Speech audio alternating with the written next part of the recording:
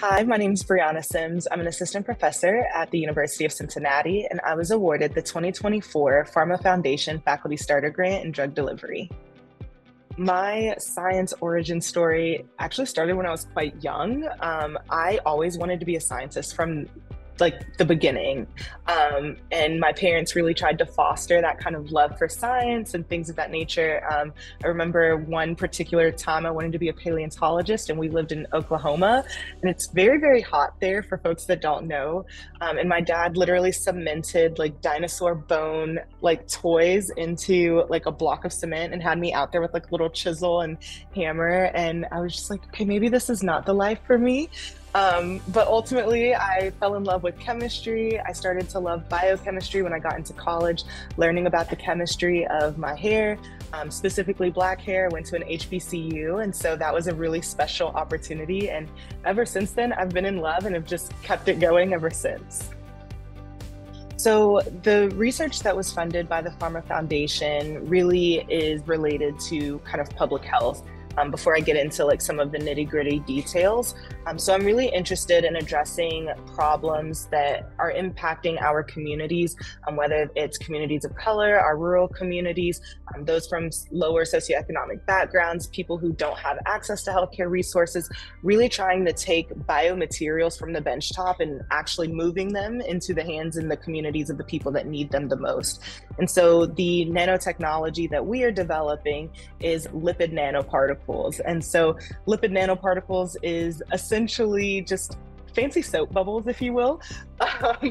But they were kind of used predominantly or very prevalently in the COVID-19 vaccines. What my lab is trying to do is actually make these materials better by creating a synthetic lipid or a polymeric lipid material that can be better tuned for the specific application that we're trying to target. So, for example, if you have a brain cancer, for example, the cell types that you have to get through in order to get to your brain are packed really, really, really tightly. So you want a particle that's maybe a little bit more squishy, so it can squeeze between those cell types and actually get to that targeted location.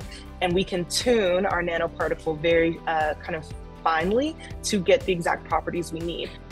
Drug delivery through the skin is one of the most challenging kind of pieces, or the most challenging route of delivery, just because you have all these different layers of your skin. You of course have the three primary layers of skin, but that topmost layer is all dead skin for the most part, unless you're really great at exfoliating your whole body.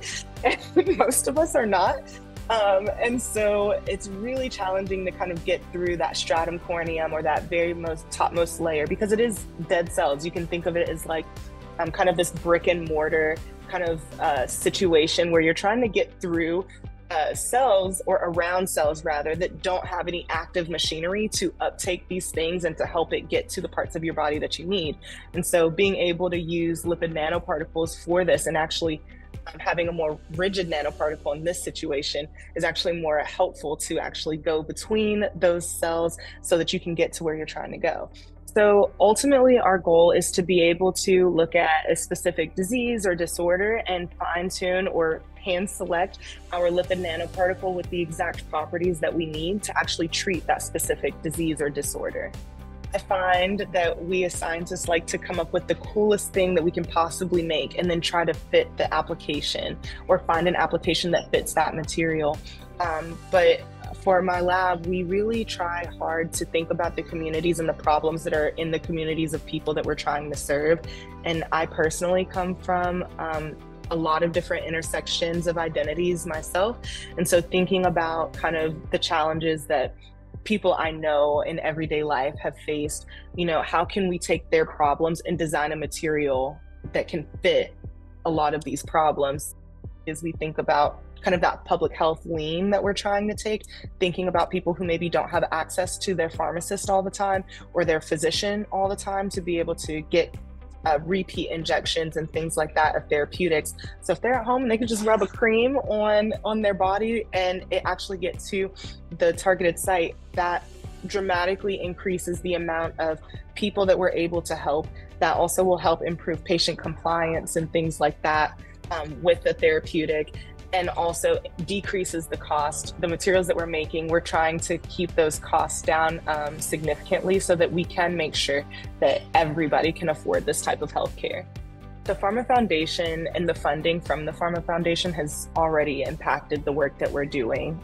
I've been able to bring on an incredible student that might not have otherwise been able to do this work. And we are making leaps and bounds in the development of these lipid nanoparticles.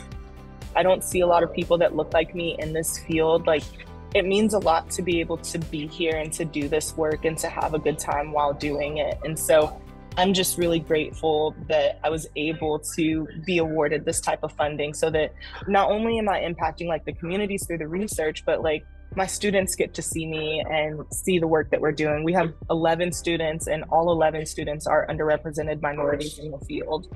And I mean, that wasn't on purpose, it just kind of happened, but having someone that comes from also these types of backgrounds as well is really helpful to opening doors for other people to see themselves in those spaces. And that's something that I'm really proud of, and something that I was able to do because of this type of funding, because I was here at UC and things like that.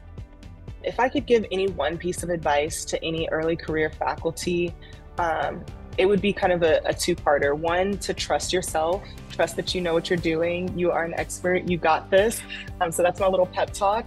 And then the other piece is to remember to have fun. I think that we can get bogged down in the science a lot and like in the weeds and being worried about the data or whether the data says what we want it to say or not. But I think that the cool part about being a scholar, being an academic, being a researcher, and even being a PhRMA Foundation awardee is that I have the privilege of being able to be a lifelong learner. And so really thinking about how I can continue to learn and have fun, and that's really why I became a part of this field, is because I want to continue to learn and continue to help out my community in ways that maybe aren't as obvious from the beginning. So I get to have a lot of fun. I love working with my students. They are a hoot and a half, and then some. And, you know, if I didn't have fun, I wouldn't be able to do this job very well. So those are my two pieces of advice.